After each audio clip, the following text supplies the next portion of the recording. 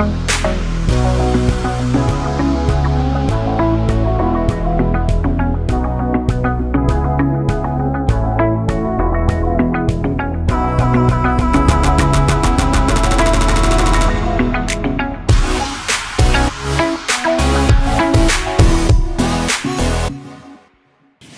and welcome to our Revive Ankeny Young Adult podcast. It is so good to be here with you. We are excited about this week's topic and launching into June topics. Yes, launching into June already. I'm so excited. I'm Ashley Lentz. And I'm Zach Lilquist. Thanks for joining us. We don't think it's an accident that you're here, whether you're wherever you are, whether you're watching it on your computer, on your phone, or whatever it is. If you haven't already, follow us on all of our social media stuff. Instagram, Facebook, we try to post some updates on there and just some encouragement or anything like that. And you've probably found us on YouTube, but you can also subscribe to the playlist so that way you get notified when our episode drops live on Fridays. So, Fridays, Revive Live Fridays at 5.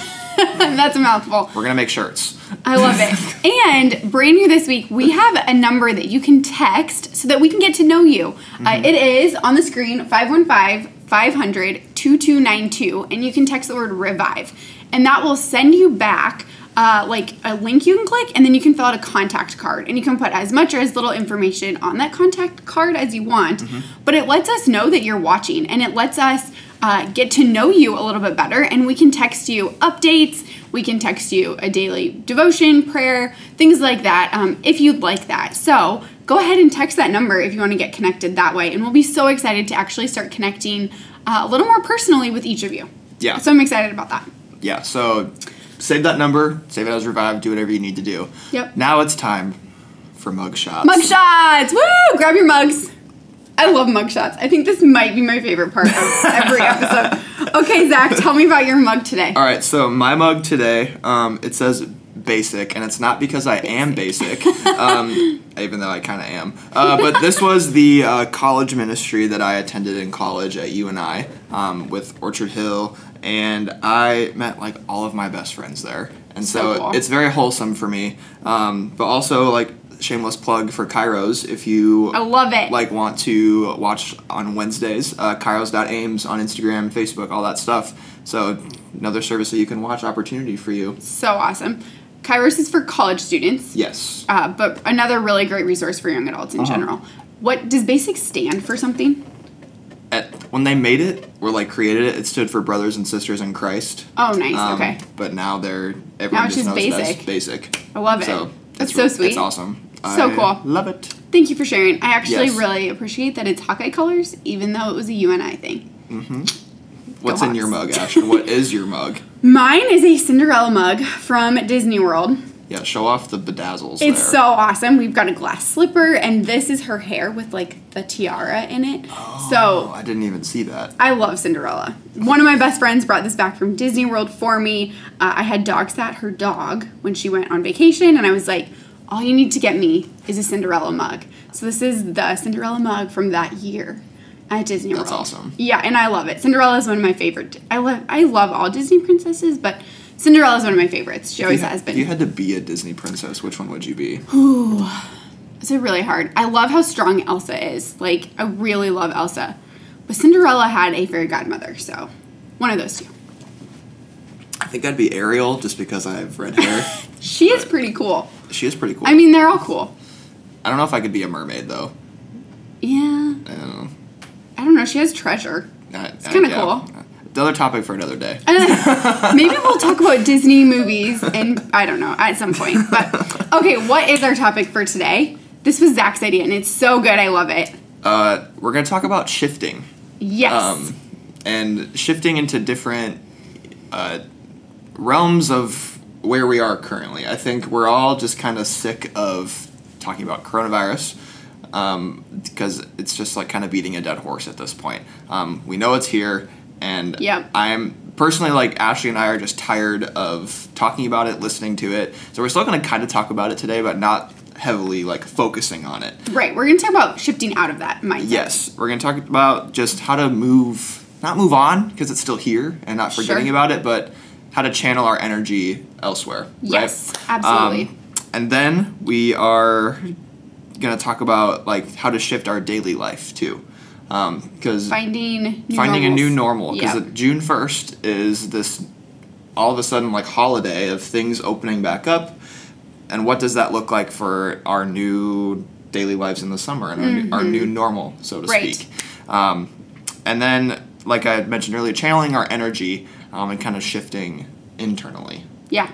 So just shifting forward. Yeah. In a awkward season, and channeling that toward growth and something better. Yeah. Something less sad than coronavirus. Yes.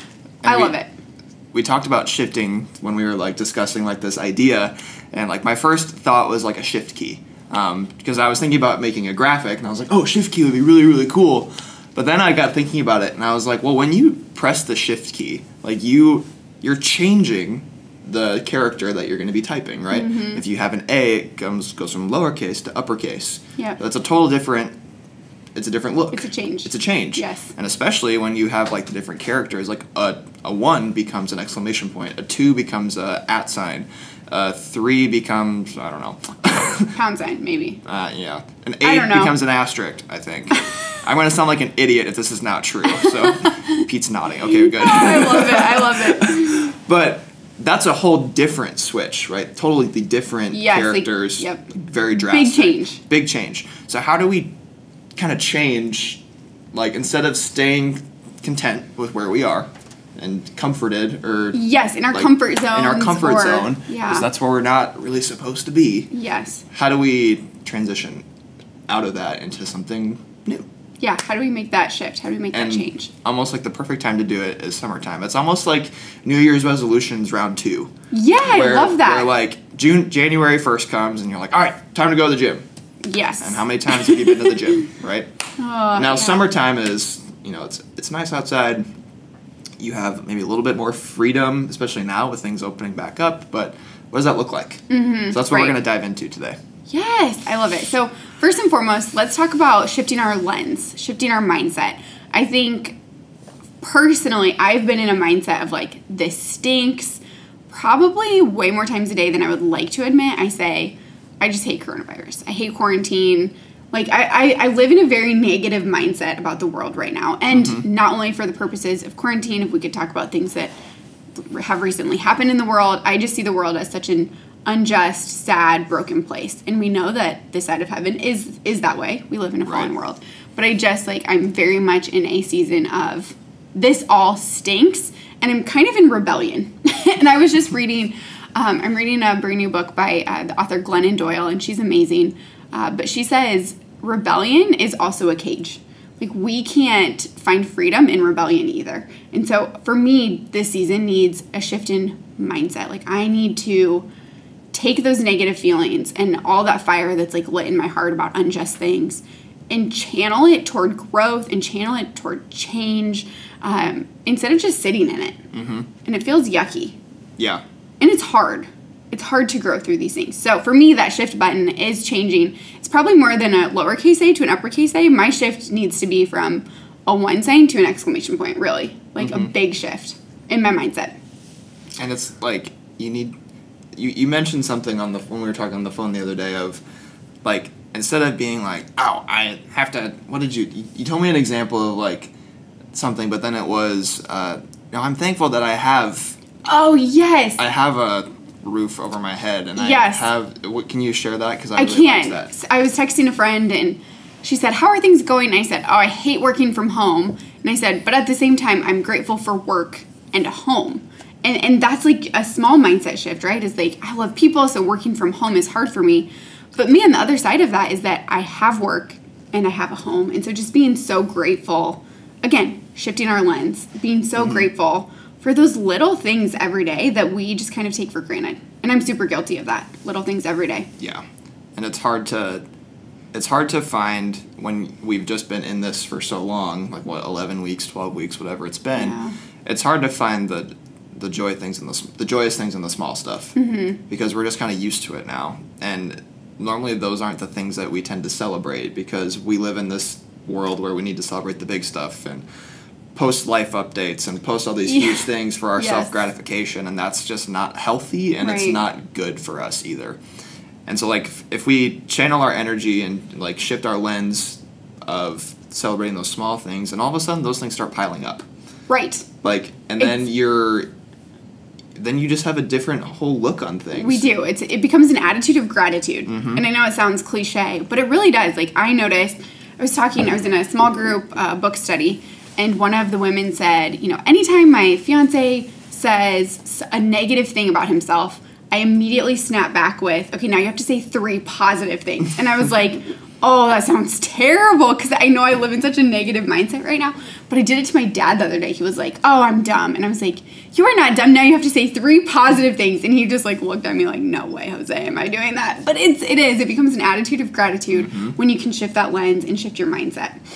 I think on that note, let's talk about shifting new normal. Again, I've been in rebellion about this. Like, I don't like coronavirus. I don't like how this is going. This will not become a normal for me. Like I was very much like, I'm not going to find normal in this time, because I just was in rebellion against it. So what does it look like moving into the summer?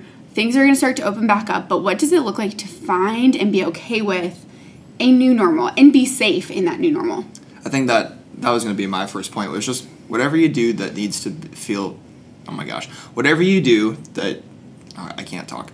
Do what you need to do to stay safe for yourself, right? Yes. Like, you know you the best. Well, Jesus knows you probably the best, but you know your life and your routine the best of anyone. Yeah. And I think it pays to just stay true to that. Like, just because, like, things are going to be open at half capacity doesn't mean that you have to go. Right. Like, absolutely. Personally, I'm not going to go to a restaurant anytime soon. I will gladly take out. Like, we ordered takeout last night for my grandpa's birthday, and it was awesome. I love it. Like, but it's also cool to, like, get different food, sit at my table, be with my family in a quieter space. Like, finding the good things in that, right? You're enjoying a new normal. Right. And I really like that. Yes. And I think it, like, I just don't want people to think, oh, I just have to, and it doesn't pay to bicker about it either. Right. Like, absolutely. I had to delete Facebook off of my phone the other day just because I could not handle it anymore. Like, there's always going to be the naysayers and the negativity, and I said, nope, done. Yep. I had enough. It took 10 weeks. It took 10 weeks before you got tired of it. But I had been tired of it. Absolutely. And, like, finding whatever you need to do to keep yourself safe and wear your mask out in public. Right. Stay true to you. Order delivery. Take out. Like, find your new normal. Right. Like, your new normal is gonna look different than my new normal, and that's fine. Absolutely. Absolutely. And being brave for whatever brave means to you, I think. So if bravery to you is like you do need to go sit at a restaurant for whatever reason, feel confident in that and be safe while you do it. If brave to you is sitting at home and not going out because that feels safe, then feel confident about that. And like you said, don't let, I think it's important to not let the world tell us what to do moving into the summer. You make those decisions. You know where your heart is. And being confident in the decisions that you make, that those decisions are best for yourself. And when we get into those uncomfortable situations in life, and not just like out in public, but just life in general, that's where the growth happens. Yes. Like, so many of us have been cooped up for a long time, and we've kind of retreated maybe back into bad habits or, bad thoughts or bad decisions, and finding this is a great opportunity to step outside of that zone a little bit, even just a step. Like, even just like you're dipping your toe in the water. Like, try to get used to it, and then that's where some growth can actually happen. Absolutely. I love that. So to finish up, we're running out of time. We have our timekeeper, and he's giving me like the 2-minute mark. So I think the last really quick piece to talk about is shifting, like internally shifting. And part of that is mindset, part of that's new normal. So it's all of these things kind of combine. But how do we make internal shifts that are going to propel us forward into growth? And this actually sets our groundwork for our June series, which we are so excited about. So you have to tune in because I can't get to all of it in 2 minutes. But really, internally, we're talking about growth. Like Zach said, stepping out of a comfort zone. And we're not saying like, yeah, go out in public and do things that make you uncomfortable. But personal things that make you a little bit uncomfortable. Like right now, it is uncomfortable for me to work out because I don't feel good about working out because I haven't done it in 10 weeks. Right. So that would make me uncomfortable. So I should step out and do it. And growing in that. growing forward, shifting our mindset, shifting our lens, and propelling ourselves forward into health, personal health, whatever that means, spiritual, emotional, physical, relational, all these kind of things that are healthy that are going to help us grow. Yeah.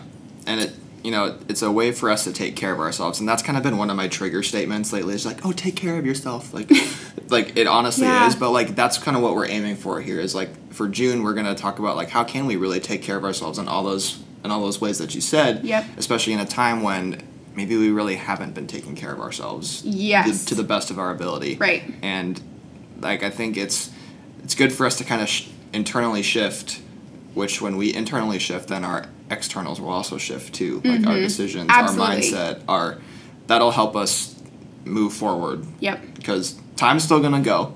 And whether you want to sit where you are and stay angry and negative, that's, you do you, but it's not what God wants you to do, I don't think. Like, He wants you to keep searching for Him in wherever we are currently. Absolutely. And like, He hasn't gone away. Absolutely. And to that point, I think, Jesus never just like sat and did nothing. Ever. Never. Like, He prayed. He did take time away to like rejuvenate Himself, which we'll talk about, spiritual health. But He never just like sat on the couch and watched Netflix. Not saying that that's a bad thing. Sometimes that is a good self-care thing. But I just think we are meant to do. We are human beings, but we have been called to do. And that do is to love others and love God. And so the best way we can do that is to take care of ourselves first and then channel all of our energy into that calling. Like what things that are actually going to give yourself life and other people life, like breathing into them and not just the non-life-giving things. Yeah. I think that's where a lot of us have spent a lot of our time. Yeah. I'm totally guilty of it. Like, I will be the first one to raise my hand. Agreed. At that. And I know I need to make a change because I can feel it now. Yeah. Like, it's to a point where it's not comfortable anymore. It just feels like kind of icky and gross. It needs to...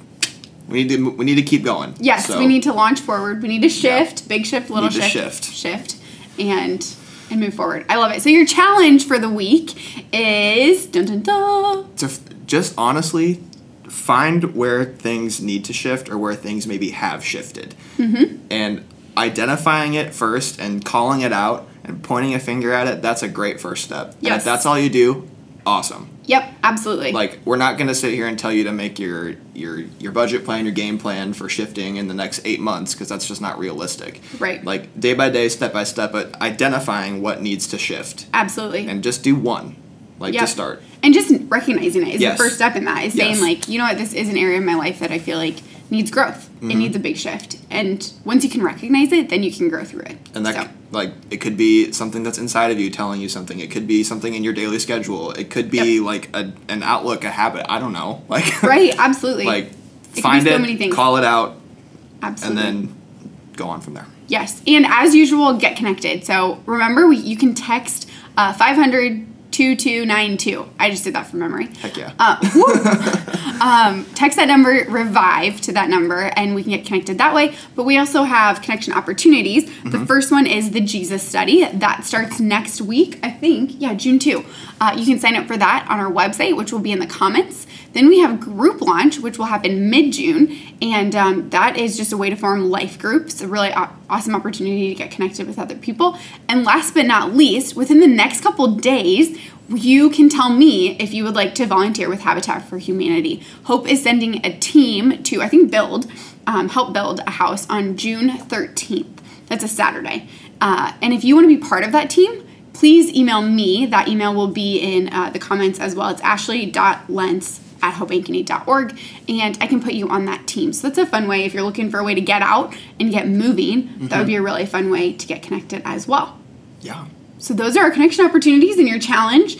That is all we have for you. We are out of time, but we are so excited about our June study. So please tune in to all of June. We'll talk about health, practical. Oh, we have guest speakers too. We do have guests. Yes. That's what I was gonna say. You're probably tired of me and Zach, maybe. So we're bringing you amazing guest speakers who are kind of experts in their field of healthy things. So we'll have lots of voices speaking into how to grow in healthy ways. So thank you for joining us. Tune in next week at 5 on Friday. Woo! We will see you then.